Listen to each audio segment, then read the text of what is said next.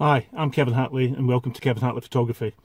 It's a channel that I've set up on YouTube so that I can showcase my photography and also my experiences with wildlife and nature and share them with you. In this edition of Kevin Hatley Photography, what I want to do is a video on how to photograph wildlife from a vehicle. The normal approach of a wildlife photographer is that we normally use hides on nature reserves, pop-up hides, or build improvised hides to hide from the wildlife so that we can get closer to them to take the photographs that we want. However, if you're fortunate enough to own a vehicle, you actually find that you can get quite close to wildlife in a vehicle. Birds certainly are a lot less scared of people when they're in vehicles, and it gives you a great opportunity to get close, as I said, and to get some good photographs like these.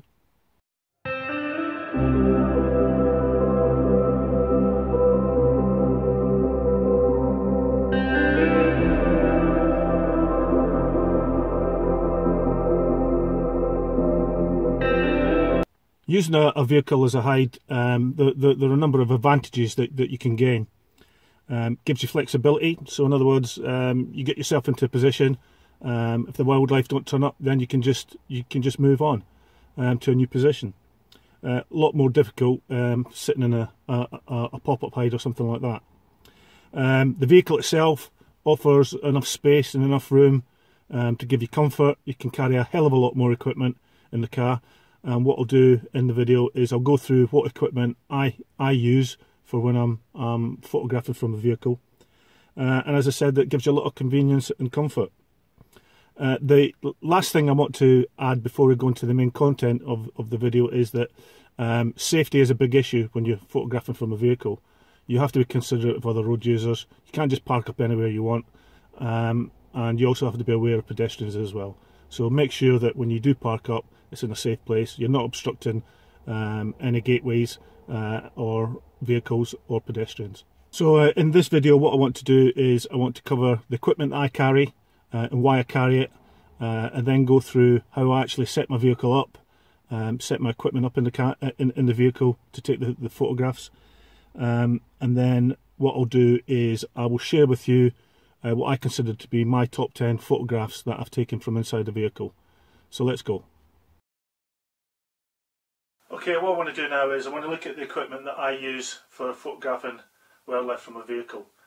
I've been doing wildlife photography for a number of years now, so I've been able to amass all my gear over those years. For others, it's all dependent on your budget. So I'll go through the equipment that I use. First thing I have in a car is this car storage boot thing. Keep this in the house. Load my kit up the night before. We had an old saying in the army. It's called the 7 Ps. Prior preparation and planning prevents piss poor performance. I now adapt that to stand for prior preparation and planning prevents piss poor photography. So in other words, the more preparation and planning you put into it, the greater your chances are of capturing that photograph in wildlife. And I'll give you a good example later on of how I got caught out once, and I hope it never happens again. Anyway, back to the equipment. Equipment I use is, camera wise, I have the Nikon D500, probably regarded as one of the best wildlife cameras in the world. It's top of the range, 10 frames a second, great for birds in flight, and I have a number of lenses. I'm not going to go into the technical details of the camera or the lenses. I'm just going to give you the basics. I have a prime 500mm, I have a 200 to 500 zoom lens, and this is the one that I would use the majority of the time. Zoom lenses are better for gives you more adaptation and range for photographing wildlife. I also have a 70 to 200. This is a Tamron. That's for getting more environmental type pictures of where wildlife comes really close to the vehicle. And I also carry a speed light, a flash. Can be a bit controversial flash in wildlife photography, but I purely use this as a fill-in. So where there's lots of shadows, I just use it as a fill, so it's quite a weak flash that I use. That in essence is the camera equipment that I carry, and they go into, as I said, the storage box. Next thing I want to look at is the support equipment. So what I use to actually support my camera in the vehicle. There are a number of options. First option is actually this mount that fits onto your window on the car. It's pretty much in a fixed position. You're fixed, although you can go left and right, up and down. So that's the window mount. Just put that in there.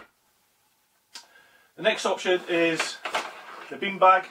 You get bean bags in all sorts of shapes and sizes. This is quite a simple one. And again, that just leans over either your door window frame in the bag. And here's another type. And this is the one that I tend to use. And I'll show you using that in the setup. Again, fits over the door window frame. Camera goes on to the bean bag, gives you the support. The other option, which is quite a cheap option and is a very good option as well, is to use a piece of pipe insulation. Very cheap. You'll get this at any DIY shop, a couple of quid. Split down the middle here, split down the middle, and just fits over your window, and you've got lots of range and movement for putting your camera on, and just fits in there like that. Next thing I'll look at is scrim net. Folds out. You may think, well, why do you need a scrim net when you're sitting in a car? When I show you how it's set up, you'll see exactly why you need one of these. And I carry two of these in the car. Can also act as a good face covering. So scrim net into the bag, along with my other one. Okay, so that's the camera equipment, and that's the support equipment. Other bits and bobs that I carry: pair of gloves and a snood. Now, you've only got to look at the shine on my face, the colour of my hands, the colour of my face, and that sticking out of the window of a vehicle, especially my ugly mug, will scare any wildlife off. Gloves on.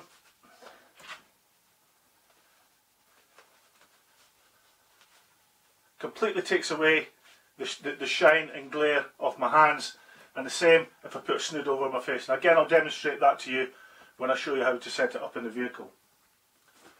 So again, gloves and snood into the box.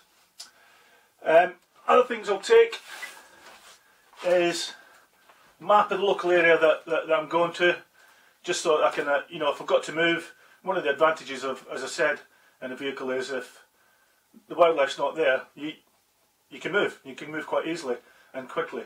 So I like to carry a map.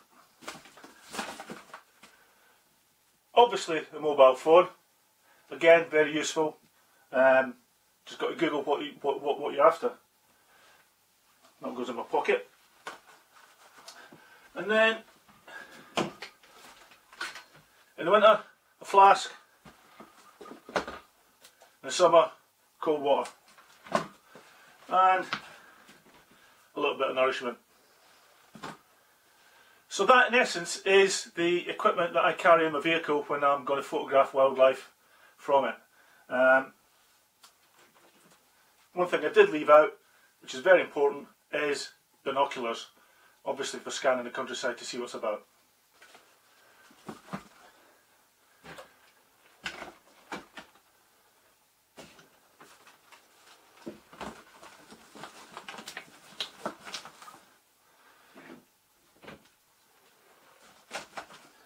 And there we have it. That's everything loaded up in this box, which sits quite comfortably in the passenger footwell or on the passenger seat of my car, and everything is there. So that's the equipment. How do we put that equipment into action? And that's the next thing we'll look at. Okay, we've just looked at the equipment that I use for photographing wildlife from a vehicle.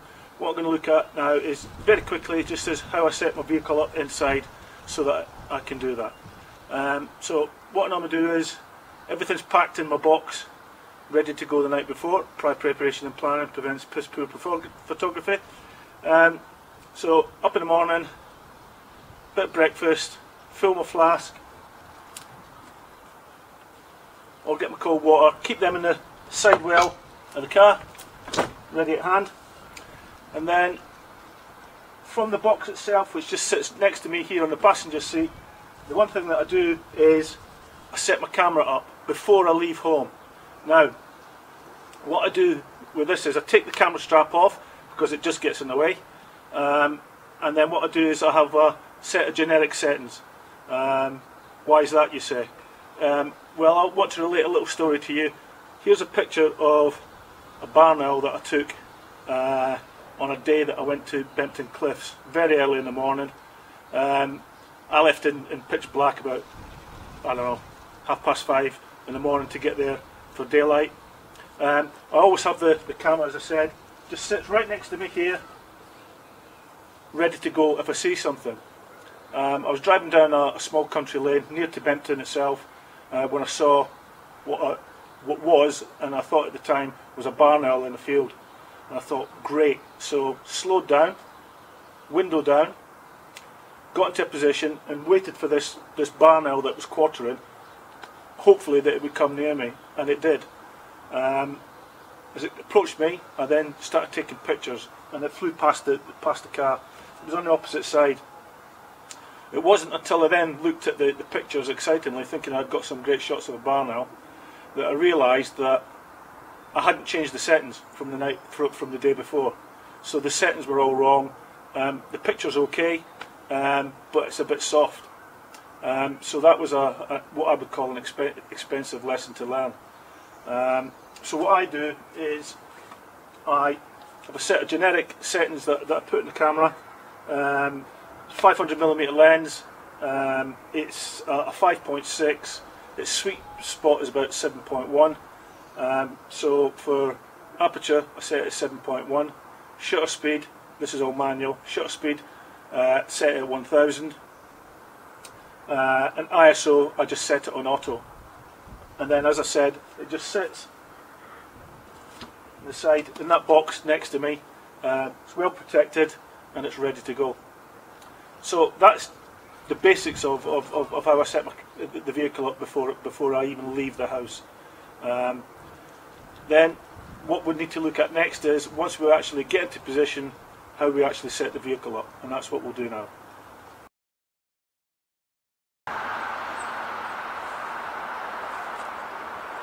There's nothing more that will scare wildlife quicker than the shape of a human being. Your outline, the silhouette, the colour of your face, the colour of your hands, dead giveaway to wildlife. As soon as they see you, you're off. And that's why filming from a vehicle can sometimes offer you a better opportunity, using the vehicle as a hide. But even then, once you're in the vehicle, and as you can see from this, my hands, my face, my glasses, my silhouette to the background are all giveaways and can scare wildlife, and we have to think about those, and I'll deal with those when I talk about how I set my vehicle up for photographing wildlife from a vehicle. Okay, when we looked at the equipment that you can use inside a vehicle, one of the things we talked about was the window support methods. There's three main methods. There's the window lock mount, the beanbag, and the pipe insulation. I'm going to deal with only two which I use. I don't use a window lock mount. I find it's too fixed. In other words, once it's in position, that's it, and there's a lot of fiddling around to move to other places quickly. So therefore I prefer the beanbag and the pipe insulation. Beanbag, quite simple, sits on the top of the window, camera on top of the beanbag. Need to turn my hat around for this, and you can get down into position, and you can move up, down, right, left. It gives you good solid support, the beanbag. The other option is the pipe insulation. Quite simply, piece of pipe insulation. You can also get these as life preservers in swimming pools. Piece of foam cut down the middle, fits over the window edge. This is my preferred method. And again, camera, right, left, up, down. Good solid foundation for your camera. So my preferred method for window support for photographing from a vehicle in a car is to use this pipe insulation method. Dead cheap, a couple of quid, something like that. If that, you get it in B&Q, any DIY shop. Here you can see, by simply adding some pair of gloves to my hands and a shroud to my face, I can reduce the glare coming off my body and scaring the wildlife. However, still have the problem of the silhouette at the back of the vehicle, which we'll deal with next. As we can see, the addition of a scrim net across the passenger door gives us that protection against a silhouette in the car. Movement is one of the biggest things that will scare wildlife away. The addition of the scrim net across the passenger door just completely breaks out the outline of your silhouette in the vehicle.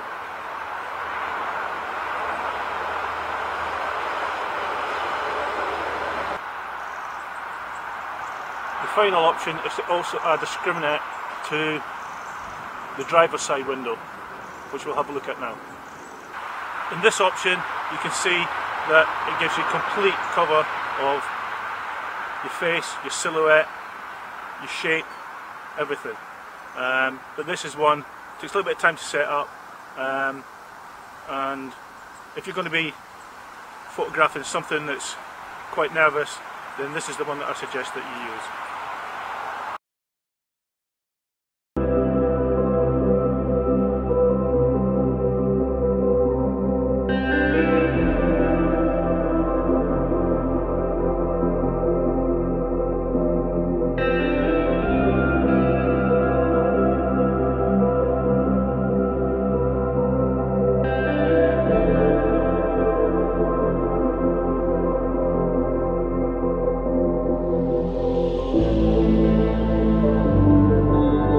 Thanks for watching this edition of Kevin Hatley Photography and how to photograph wildlife from a vehicle.